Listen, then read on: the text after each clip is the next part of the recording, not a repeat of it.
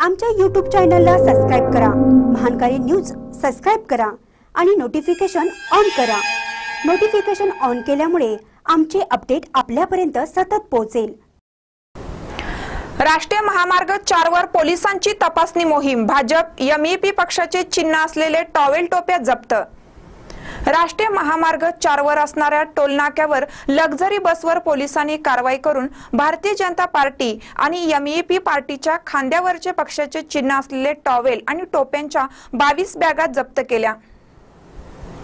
याबाबत घटनास्थळावरून मिळालेली अधिक माहिती अशी की MH04HY 8090 लक्झरी मुंबईहून बेंगलोरकडे जात होती।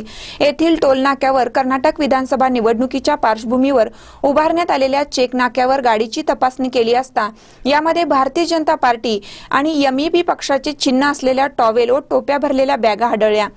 त्यासंबंधीची कागदपत्रे तपासणी केली असता या गाडीमध्ये कोणत्याही प्रकारची कागदपत्रे नसल्याने सर्व साहित्य जप्त करण्यात आले असल्याचे PSI निगनगोंडा पाटील यांनी सांगितले। यावेळी CPI MP सर्वगोळ, MR हंची, दीपक हरदी, PG सावळोजी, MD हिरेमठ, NS सगरकर यांच्यासह अन्य कर्मचारी उपस्थित होते। महानकर न्यूज साठी कोगनोळीहून अनिल पाटील।